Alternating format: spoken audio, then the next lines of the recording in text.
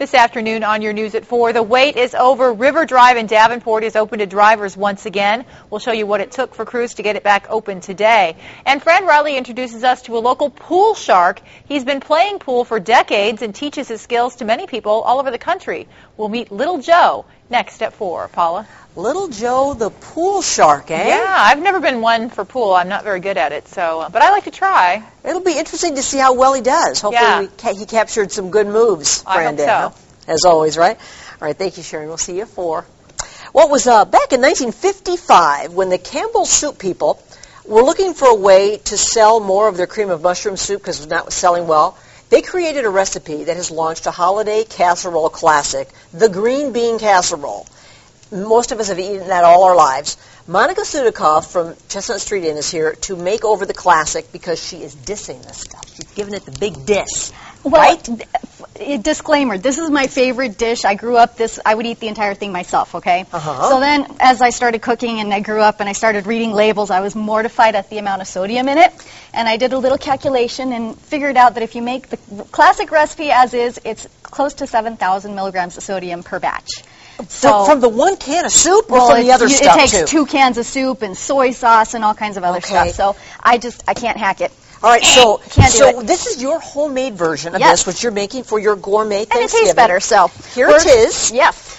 So I'm going to start off with just a little bit of butter and olive oil and some shallots, which are wonderful flavors. Mm-hmm. And then I've got some mushrooms we're going to toss in there as well. A lot of mushrooms here. This tastes good. But it's not, I can tell it's not as salty. No, not as salty. And it's got a little bit more herbs and a little bit different flavorings to it. But you know, Monika, some people don't use a cream of mushroom soup. Like in my family, my mother will not eat mushrooms, so we always make it with cream of chicken or cream of celery soup. It's still got the sodium in it, so you got to just be careful with the sodium. Okay. Little kosher salt, freshly cracked pepper, and a little herb de Provence, which of course I love. And then the key ingredient here is nutmeg. Freshly grated nutmeg. You always use nutmeg with spinach and with mushrooms. Those are like the key ingredient there. So this is really good. I'm not kidding you. The thing of it is, if you look at the label on the back of both the French's fried onions and the soup, there are other things in there, including MSG, wheat, all kinds of other products that many people are allergic to. You're not making that gluten-free, though, are you? Well, you can. That's the thing. Okay. With this recipe, the only thing in it that wouldn't make it gluten-free is all-purpose flour.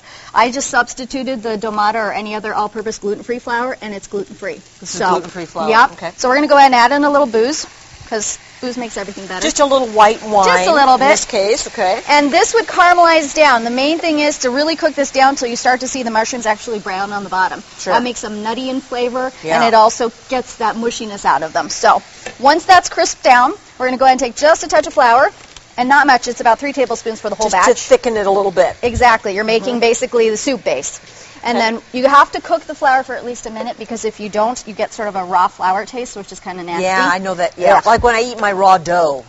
Raw flour. Not so good. Is that wrong? Not good eats. Is that bad? You know what? Cookie dough never did it for me. Really? Yeah, I don't know. Because you like to bake and cook. Well, I like to cook, not bake. So that step. Not whipped cream. That's milk. Just whole milk? Little whole milk. And you don't even need a lot. You just need enough to thicken that up. Okay. So once this cooks down, we would go ahead and add to it. We'll turn that off. We'll go ahead and add to it the green beans. Now, here's the thing. Obviously, this is not peak season for green beans, so most people don't have fresh green beans unless you can them from the summer, which is great. Then go ahead and use them. You can get organic green beans, which would be your second best, which is what I have here. And make sure you drain them if you're going to do the canned beans. That's fine, but just make sure that you drain them and you rinse them off really well, because the salt is in there as well. It looks like you've used like a yellow wax bean. I used wax bean and French green beans because I like the contrast in both color and flavor. So you would stir that all together. Now, don't judge it by the way it looks now. For those of you who have cooked with mushrooms cook down to nothing. Practically nothing. It turns to this. Well, and eventually there's just a smidge of cheese added. I didn't say this was fat-free. It's just lower sodium. So mainly lower sodium. Yes. And it does have a better flavor, like a fresher flavor. It has a fresher flavor to it. The other thing is the French fried onions. Obviously, you've got these little crispy things that are great, but you can make your own French fried onions. All right. All I did was took some sliced onions and tossed them a little bit with the flour. And again, if you wanted to make it gluten-free, use the gluten-free flour.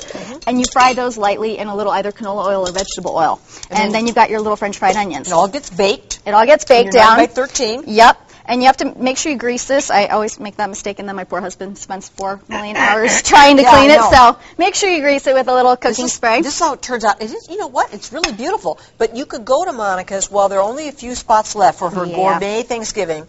Turkey Day at Chestnut. Thanksgiving at 3 o'clock. 3 p.m. in the afternoon. $35 for the whole thing with all the fixings, homemade cranberry sauce, all the goodies. And Monika's famous turducken. Yes. She makes a great turducken. We started turduckens about 7 years ago, and when we first got them from the locker, he only made 3 or 4, and now he's making like 40 a year. You've made them famous in the Sheffield region. A curse or a blessing. So good job with this, Monika. Even though you made it a little bit harder to make, rather than just dump it in soup. It takes about a half an hour to make total, not 5 minutes. So good job. Happy Thanksgiving to you. You too. Thanks, hon. All right, when we come back today, has it been a rough year in your family, handling grief and loss, especially during this holiday season? We'll talk about that up next. 28 degrees early Wednesday morning, only up to 43 by Wednesday afternoon. Another cold night early Thursday, probably going to be the coldest one we've seen so far this season, with a low in 25 degrees in the metro area and likely down to the upper teens when you head north of the Quad Cities. And we're not even talking about wind chill yet. If we do still have a little wind, it'll be pretty easy to get our temps down into the mid and even lower teens. Then up to 43 again Thursday afternoon. Compulsive eating affects millions of people worldwide. These are just some of the symptoms. If you feel powerless over food and unable to control the way you eat, you're not alone.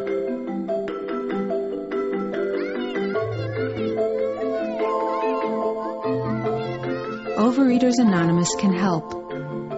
Through shared experience, strength, and hope, we provide an effective program and the support you need to stop compulsive eating. For more information about Overeaters Anonymous or to find a meeting in your area, visit our website at oa.org. Welcome to Overeaters Anonymous. Welcome home.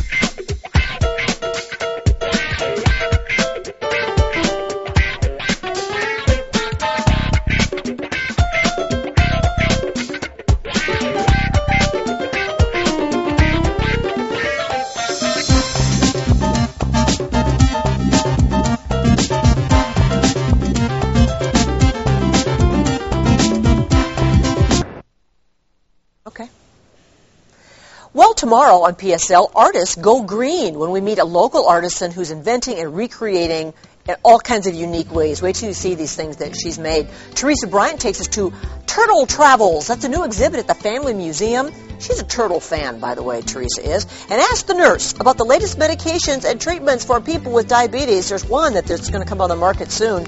A once-a-week medication for diabetes? That'll be interesting. Don't miss that tomorrow.